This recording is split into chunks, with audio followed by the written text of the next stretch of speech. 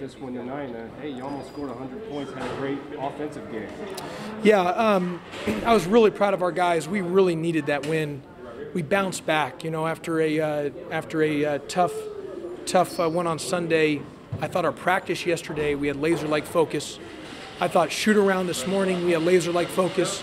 I thought our warm-ups today was laser-like focus, and it carried over into the game. Really a good win for us.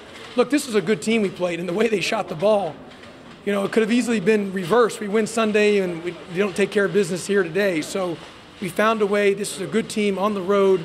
Really proud of our guys to bounce back. What about the play of Shaq tonight? Shaq was a monster. 35 points, 9 rebounds, and 6 assists. He was a beast. Stud.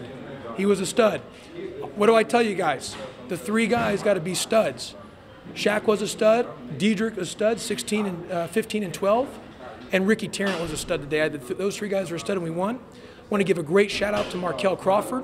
Did not play well last week. I brought him off the bench. He had great energy, had a great practice yesterday with great energy, great in shoot around. He took it like a pro, and he responded, and he made big plays today. That charge he took in the second half was big. I loved how Markel played. Avery made big threes for us, and I thought Nick Marshall came in and gave us good minutes again. He just keeps getting better and better and better. What about the offense in general? I mean, they were all flowing tonight. Yeah, no, we made some shots. Us shooting the ball like that is really a big thing, the way we shot the ball. I always talk about the three-point shot as a difference maker or the equalizer, and we made some shots, but you know, we really started by attacking the points in the paint, and which allowed us to open things up from the outside. And you know, we got going early, and just really proud of our young men to be able to get this win. On a road game that's, you know, this is a dangerous team. Shaq had his career high in the first half. Do you feel like the guys kind of jumped on? You know, it felt like he kind of yeah. I thought Shaq was just a stud. You know, he just played at a high level, and he played smart, and he gave it all on the floor. And I really felt Markel's energy was good for us.